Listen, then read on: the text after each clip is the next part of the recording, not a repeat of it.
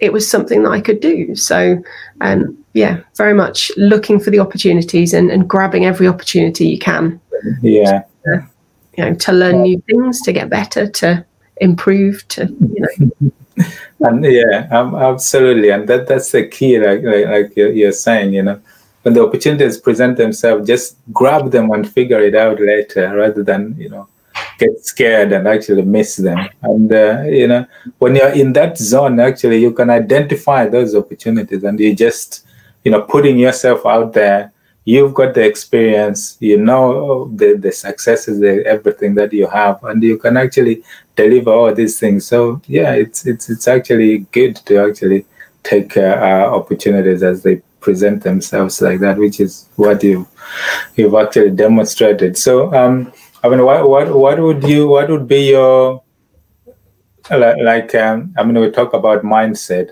What would you say is the role of ongoing personal development or mentorship or education for people in terms of improving themselves in any particular way towards whatever life goal they would have? I think it's one of the most important things you can do, to surround yourself with people who help to lift you up, people that are better than you at stuff, so that you can learn from them, because that's the whole point of everything. That's why we have teachers. They are experts, and you can learn from them to then get better. And mentorship has made a huge difference. I'm on various different masterminds and have various mentors that I go to for different things. And it has not failed yet to make me better, to give me new ideas, because we're terrible at seeing our own strengths, terrible at it usually. We're great at seeing our weaknesses, terrible at seeing our strengths. Other people can see that and can point that out. We get so bogged down in like trying to make this particular thing work that we don't have that big picture view a lot of the time that says, actually, have you thought about trying it like this instead? And when somebody says that and you go, oh, yes, that would be amazing, but it hadn't occurred to you because you're so busy in the situation that you can't see it from the outside. That is one of the many, many reasons why having other people working as your mentors, being smarter than you and better than you and more experienced than you, can be the difference between success and failure. It's money always well spent. Always. Well spent. In my budget. Cool. That's great. And I mean, looking back at your life, you know, from the beginnings to here, is there anything you think you would change? No, I don't think so. Bearing in mind everything that has happened that shaped you to be where you are here. There are a couple of hastier decisions that then made life a little more complicated, but all of those things led to where I am now. And I wouldn't change that. So no, I don't think I would.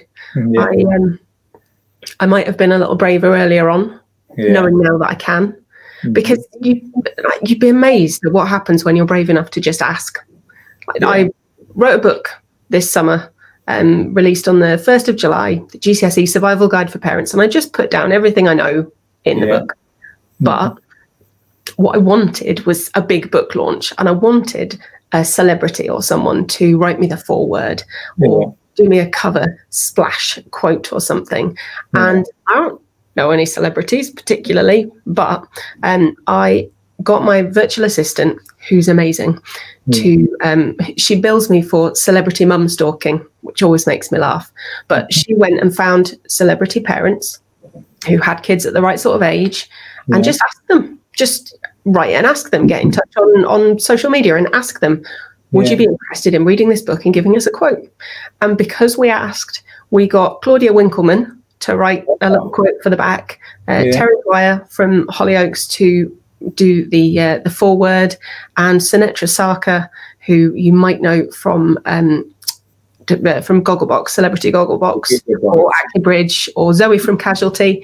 She read the book, loved it, and And because of that, we got in touch, and she ended up doing a half-hour chat with me about the joys of parenting a year 10 child and how she felt about the book and things. And she is now one of our members. She's lovely. And none of that would have come about if we hadn't been brave enough to just go, do you know what? What's the worst that could happen if we ask? That's a brilliant attitude, isn't it? Because most of the time we're not asking, we are afraid of what the answer no. But if it's a no, it's a no. But what if it's not? And just we are so like you're saying, we are so good at maybe thinking of just the downsides or the things we're not good at. But it's the same. Like, I mean, for me, doing this podcast, I sometimes go through, should I ask someone to come on the podcast? And, we were on at ESA together. I'm thinking, there's just so amazing people there. Why don't I just ask them to come on my podcast and share the story? And then that day I said, I'll message Emily and ask her if she can come on my podcast. And, lo and behold, it was a yes. So it just shows exactly what you're saying. If you can only ask and that's all you can do. And you'll find amazing help people, will offer you out there. And, people we're all going through similar sort of stuff. I mean, looking at your story, where you are now, the successes that you're doing, your book launch and everything, who can tell that you went through all these things, including depression and all of that.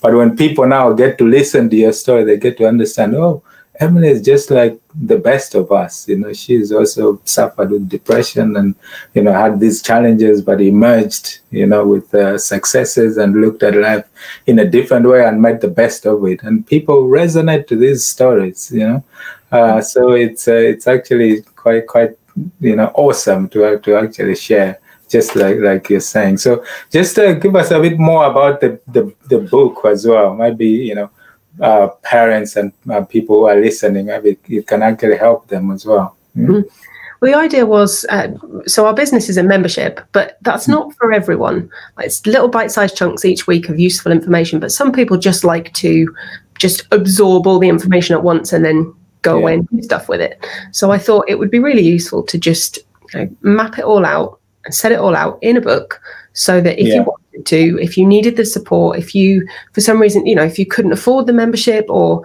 whatever, you would be able to get the help that you needed. Yeah. Because it would all be in one place. So I sat down and mapped it out, and I've always quite enjoyed writing, and it's in, again, short bite-sized chunks, because nobody needs some kind of textbook to read that's then daunting and terrifying, because then that's no fun and nobody wants to do it. So it's very light-hearted, very practical, and it takes you through everything. So we always say we start with mindset. So it's about getting your head right, preparation-wise, getting your child in the right frame of mind to be able to go forward and succeed. Then we talk about organization. So getting your notes organized so that you can find things after you've written them, writing up a revision plan to keep you on track. And then it's about studying. So it's about revision methods, what works, what doesn't, how to make your memory work best for you. Then it's about the exams themselves. How do you get the most out of exams? How do you make sure that you have all the exam technique that you need in place? And then it's about planning for the future. So for GCSEs, it's about planning for what you're going to do at sixth form and looking forwards to the future as well, just to make sure you're getting on the right trajectory. So it takes you through that stage by stage. It's got a little bit of neuropsychology. Is it we talk about neuroplasticity and things, about how the brain works and why they are so very teenagery, because it's to do with the brain development. And so there's a bit of everything. It informs you without it being really dense and textbooky. It gives you practical strategies. So at the end of each chapter, there's the one thing where if you do this one thing, it will make a difference. And it's designed to be something you can either binge or you can pick up and put down throughout the year. And it is available from all good bookstores, so long as they are called Amazon. Or from www.parentguidetogcse.com/book. And it won't break the bank. If you're listening to this before, when is it? So the first week of January 2021, we are celebrating the 6-month birthday of the book by putting the Kindle version on Spesh. So it will only be 99p. What have you got to lose? Otherwise, it's normally $4.99 on Kindle, $9.99 in hardback, and it will take you through everything you need to know, all of the basics, all of the things you've always wondered about as a parent and never quite known what to do. So brilliant.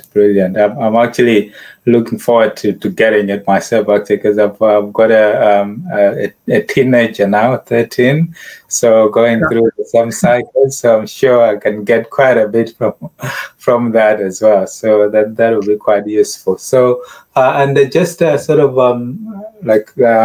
final as we round up, how do you think in terms of, because earlier on you mentioned about going through life, on your own terms, you can dictate your own time and that. So there's quite a bit of leverage involved in that. So how do you think of that in terms of leveraging, whether it's capital or technology and all of that, as you are building a business that essentially in the end, because you don't want to replace what was your exchanging of your time for money through the teaching with another job, unless it's something that you're passionate about, but also building something that actually generates you passive income in a way. How are you looking at that in terms of going forward in your business, whether it's online courses or something that you're doing? How do you look into all of that?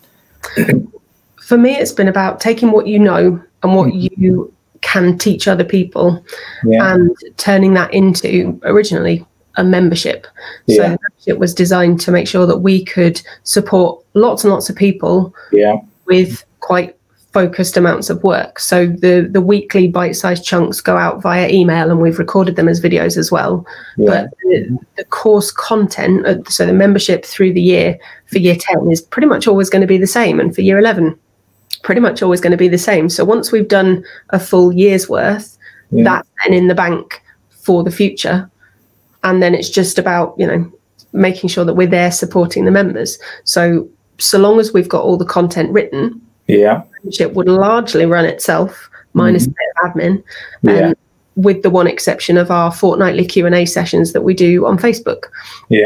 We're putting in the work now, the sweat equity, so that we've built up all of the resources that we need, and then just a case of tweaking things accordingly as we go along. So it's information products and taking that, what we know, and packaging it up, deliver it to other people, and then building up various mini courses within that, so that there's little bite-sized chunks that people can dip in and out of if they want to.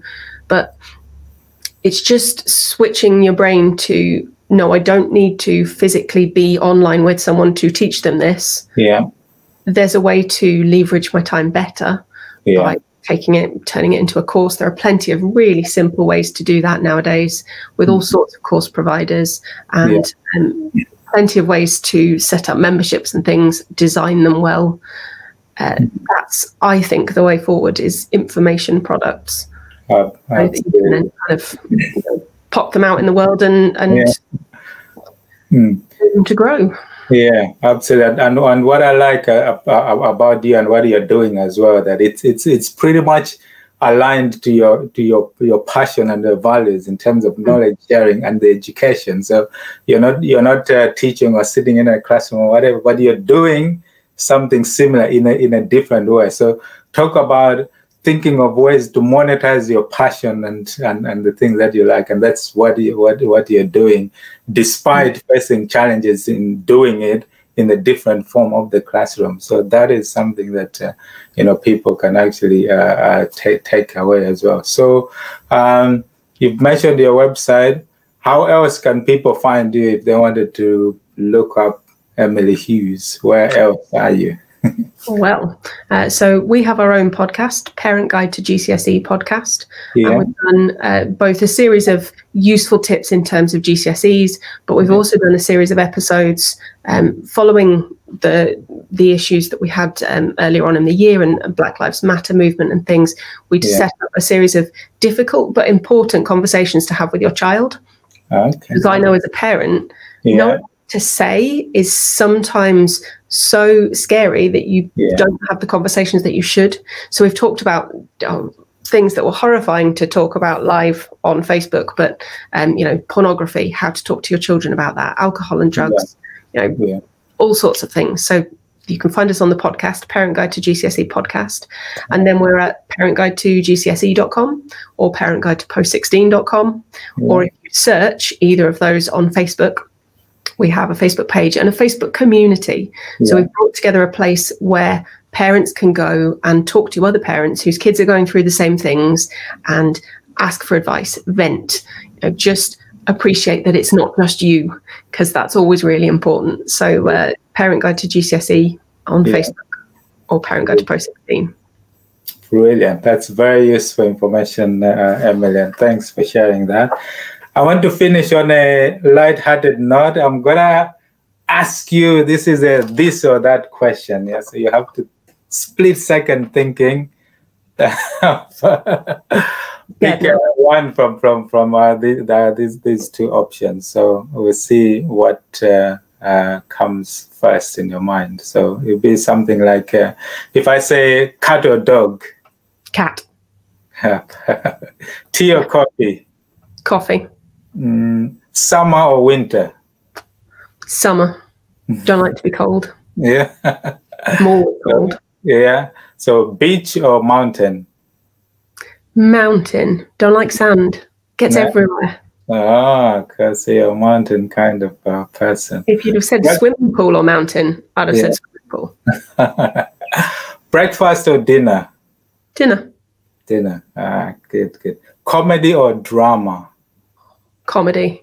Comedy. Okay. And the last but not least, hope or freedom? Freedom. Freedom. That's a big one. No. But hope does carry you, and you've got something to look forward to. But then without freedom, what can we do? So that's quite a tricky one to decipher. But Emily, thank you very much for coming on the podcast. You've got an amazing story that you've shared with us. I'm sure will be quite a lot of listeners who will resonate with that and relate to that. And also useful resources. I know I'll be tapping into some of those resources as well. And you gave me some tips as well on my book, which I'll be launching next year. And very useful stuff. So thank you very much for coming. I'm sure we'll speak again soon, and we can find you on all those various social media places that you've given us. So any last word, or otherwise we'll just leave it? Keep on believing you can do it, because if you believe you can do it, then you're halfway there. You're halfway there. Perfect. That's a perfect place to end. So enjoy the rest of your day, and thank you very much again for coming on the podcast, Emily. Thank you. Thank you. All right. Cheers. Bye.